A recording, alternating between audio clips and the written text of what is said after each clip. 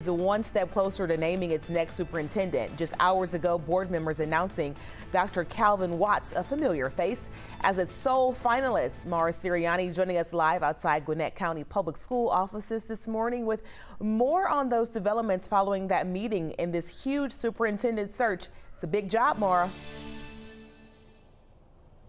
It is a huge job. This is arguably the most important decision for the district, and I can tell you that it was a unanimous decision. And as we mentioned, Dr. Watts is no stranger to the district. So last night, those GCPS school board members voted 5-0 to approve the former GCPS school leader and assistant superintendent as its sole finalist for the district's new superintendent, replacing Dr. Wilbanks. Dr. Watts has 13 years of prior experience with GCPS, and most recently, he served as superintendent of Kent School District, that's in Washington State. Last night, Dr. Watts joined the meeting virtually and said he looks forward to leading GCPS into its next chapter. Coming up at 6:30, hear more from Dr. Watts himself about his future plans for the district.